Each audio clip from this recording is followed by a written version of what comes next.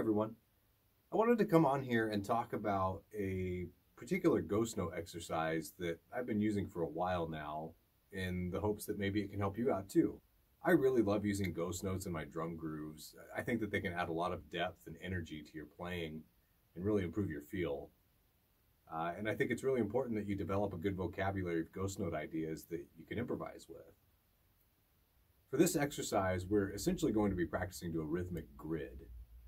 This concept is nothing new, and you can apply it to a lot of different aspects of your drumming. So why do I like it so much for ghost notes specifically? Well, there are a couple reasons.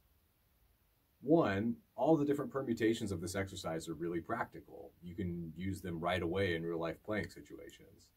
Two, a lot of the permutations involve some really useful ghost note concepts, like playing a ghost note right after a backbeat, or right before a backbeat, or playing a backbeat in the middle of a string of ghost notes. In this video, I'm going to talk you through how to practice this exercise, and then I'll demonstrate it a couple different ways on the drum set. But before we get into all of that, I just wanted to briefly mention a couple of things you can practice that will just generally help your ghost notes. The first is to practice your rudiments. All of the paradiddle variations, flam rudiments, drag rudiments, and so on are great for increasing your ghost note vocabulary. The second is to spend some time practicing jazz. If you learn how to comp with your left hand on the snare, you can take those comping phrases and apply them directly to backbeat grooves as ghost notes. Okay, now let's get into the actual exercise. So what do I mean exactly when I say that we're practicing to a rhythmic grid? Well, let's say that we're playing in 4/4. We know that there are 4 quarter notes in each bar. Now, I'm going to be playing through the ghost note exercises in 16th notes and 8th note triplets. So for 16th notes, we know that there are 4 for each quarter note. So I have a lot of options for what I can play. I can play one 16th note out of each group of 4, and I have 4 permutations of that. I can play 2 of each group. I can play 3 of each group, and again, there are 4 permutations for each of those. I can play all 4 16th notes. I can also play none. Although if you're practicing ghost notes, you do probably want to play some of them, but it is also useful to be able to play comfortably without ghost notes. I can also play every other 16th note.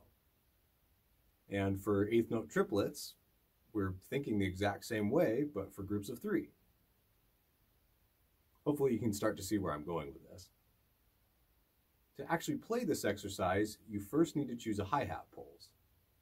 For the 16th note version, one that I like to use is basically the straight version of the jazz ride pattern, which sounds like this.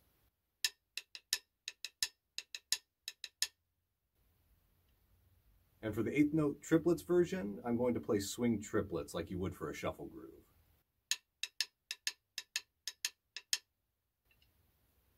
From there, we're going to play 1 on the bass drum and 3 as a rim shot on the snare. Then within that framework, we're going to go through the different ghost note permutations. So I'll go ahead and show you the whole exercise, first with 16th notes, second with 8th note triplets, and I'll play 2 bars of each permutation.